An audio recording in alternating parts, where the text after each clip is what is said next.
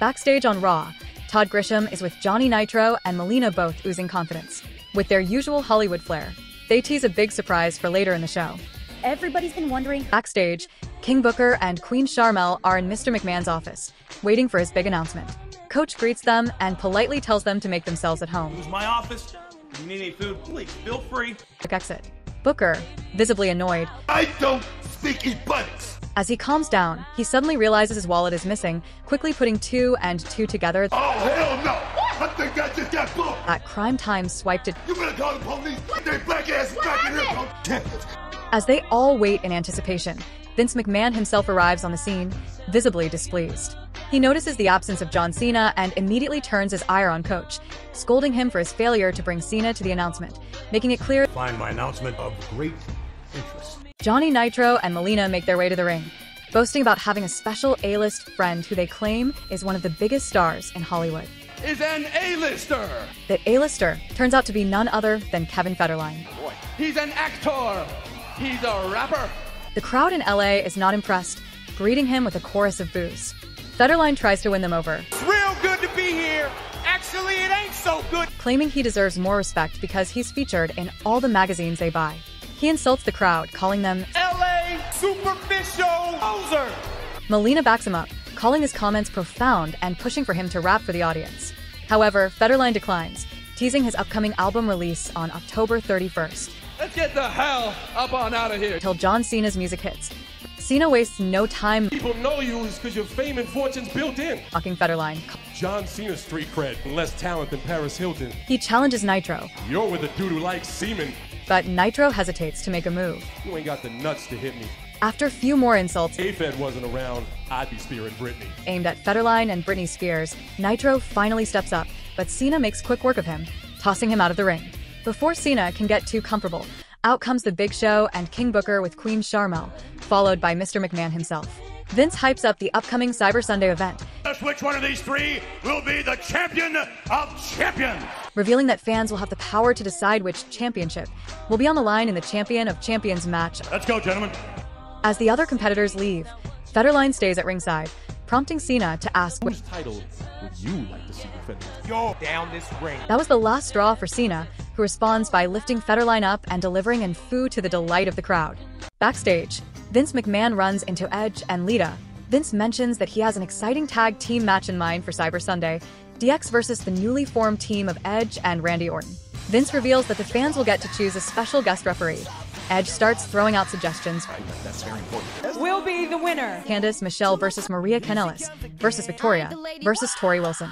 The match starts off fast as Candice Michelle charges at Maria Kanellis, while Victoria aggressively corners Torrie Wilson. Maria is the first to lose a piece of clothing. Meanwhile, Torrie manages to counter Victoria's assault, but Victoria quickly recovers and plants Torrie with a strong wind-up side slam, stripping Torrie of her top in the process. Candice then shifts her focus to Victoria, hitting a crisp arm drag, trying to gain the upper hand. With Torrie still recovering, together, they manage to yank off Victoria's bottoms. However, as Candice is distracted by taunting Victoria, Maria sneaks up behind Torrie. Pulling off her bottoms, Maria, to everyone's surprise, stands tall as the last woman standing in the bra and division. Triple H with Shawn Michaels versus Randy Orton with Edge and Lita. Before the match begins, Triple H cuts a promo once again taking shots at Randy Orton. He might have an alternative lifestyle. He is still about to get his ass kicked. Continuing their personal jabs. However, as Triple H gets momentarily distracted by Edge at ringside, Orton takes advantage, attacking him from behind to kickstart the action. Despite the sneak attack, Triple H quickly fires back with a series of clotheslines and tosses Orton outside the ring. As Orton stays down, clutching his knee, we head to a commercial break. Upon returning from the break, a vertical suplex is followed by the signature knee drop for a near fall. But Triple H's focus is broken again as Lita makes her way down the ramp. Orton uses the distraction to recover. Edge capitalizes with a vicious DDT on the floor while the referee is distracted. With the numbers game working in the heel's favor, Orton now takes command of the match. He delivers a neckbreaker for a close 2 count and continues to grind down Triple H with a power slam for another near fall. Orton rains down punches in the corner, but Triple H fires back, gaining momentum and winning the ensuing fistfight. Triple H connects with his signature high knee, but Orton manages to thumb him in the eye to regain control. But he's met with a facebuster from Triple H. As Triple H signals for the pedigree, Edge jumps onto the apron, allowing Orton to hit his modified backbreaker for another close 2 count. Orton sets up for the RKO, stalking Triple H. but the game counters and hitting a thunderous spinebuster. Meanwhile, Lita distracts the referee. Shawn Michaels interjects. Chaos ensues. Lita, who tosses a chair into the ring. Shawn Michaels sneaks in a low blow to Orton, and Triple H follows up with a brutal chair shot. Triple H covers Orton, and the ref turns around just in time to count the 1, 2, 3. On ECW, after CM Punk's match with Rene Dupree, Punk is celebrating his win when Knox hits the ring. Punk doesn't back down and immediately takes the fight to Knox. Punk calls him out, telling him to get back into the ring if he wants a real fight. But Knox backs off for now. Backstage, Rebecca DiPietro is with Rob Van Dam, and she brings up the significance of tonight's match against The Big Show, noting it's his first real shot at reclaiming the title since that controversial night. With intensity in his voice. Tonight is my one and only chance for a rematch, and he's been waiting patiently for this opportunity. He started me back at the bottom, and I worked my way up. Reminding everyone that the fans love him. Because I'm the best at ECW. Because he's the best. RVD doesn't see The Big Show as unbeatable and believes he can take him down tonight. Big Show's gonna have to put that ECW world title up. Finishing with his signature. Rob Van Dam. Backstage, Rebecca DiPietro is with The Big Show. Show glances at her. Why don't you just accuse us of a thing? He focuses on his upcoming match and RVD, saying that RVD doesn't even realize how lucky he is tonight. RVD is stepping in the ring, the champion of champions. Promising that he'll prove why he's the most dominant giant in history. I threw Booker T around. I threw John Cena around. He sarcastically thanks Paul Heyman for giving RVD this opportunity, but reassures everyone he's not ducking anyone. Why are you ducking RVD? Why are you ducking RVD? Look, I don't duck anything. Show makes it clear, if RVD can beat him tonight, he'll earn a title shot. But with a menacing tone. Please duck me. Your dreams, your goals, your aspirations. Cut off. Stop here. See, they're good looking. The following contest is an I Quit match. Chavo Guerrero with Vickie Guerrero versus Rey Mysterio.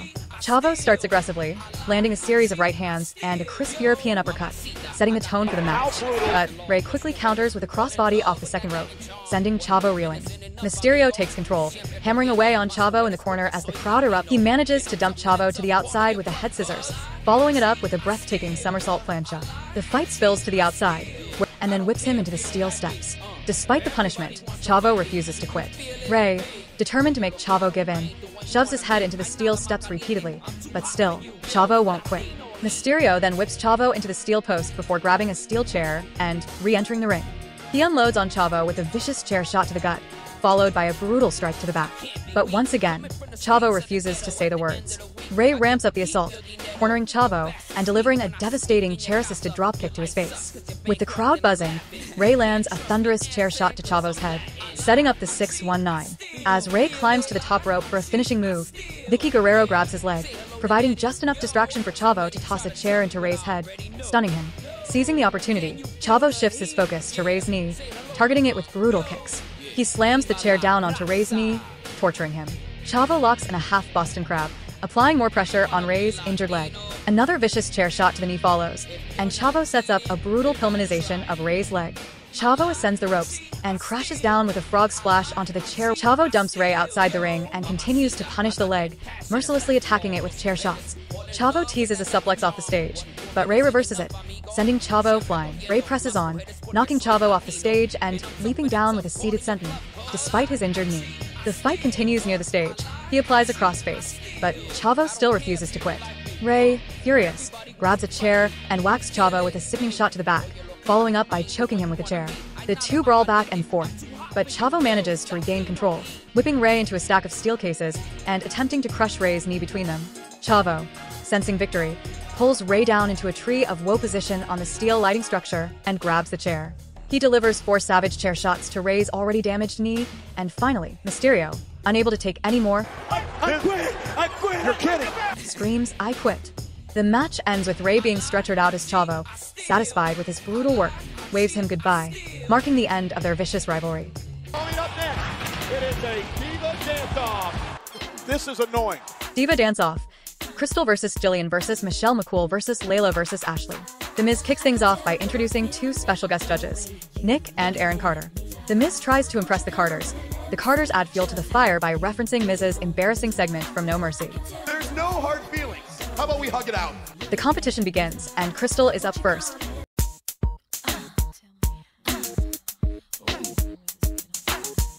Me? Not them? Me?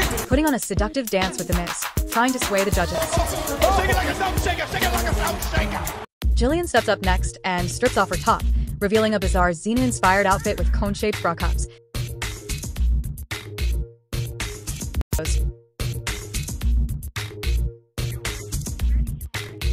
Showing off her moves with confidence.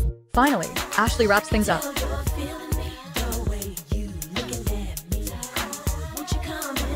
But her routine is lackluster until she surprises everyone by taking off her top. Winner, Krystal. But hold on, there's controversy, leaving the fans with a memorable mess. The Carters, grinning, leave with Layla as the commotion continues behind them. King Booker with Queen Sharmell versus Batista for the World Heavyweight Championship. The match begins with a lockup, and Batista quickly overpowers King Booker, shoving him into the corner. They reset with another lockup, but this time, Booker gets the upper hand. Booker tries to build momentum by whipping Batista into the ropes, but he runs straight into Batista. The two lock up a third time, with Batista winning this round. Batista is whipped into the ropes, but he rebounds and knocks Booker down again. In the corner, Batista lays in several elbows and a big shoulder thrust, but Booker rakes his eyes, turning the tide. Booker takes control, pounding on Batista in another corner. He goes for a sidekick, but Batista dodges, clotheslining Booker out of the ring. As Batista tries to bring Booker back into the ring, Finlay runs down and ambushes him from behind. Booker seizes the opportunity and hits a bookend, but it only gets a 2.5 count. Booker stays on the attack, landing a sidekick for another 2 count. On the apron, Booker lays into Batista with forearms across the chest, then connects with a scissor kick. Back in the ring, he follows up with a super kick for another close near fall. Booker applies a keylock, trying to wear down Batista. But Batista powers out of the hold, breaking free and clotheslining Booker. Another clothesline sets up a corner splash, followed by a big power slam.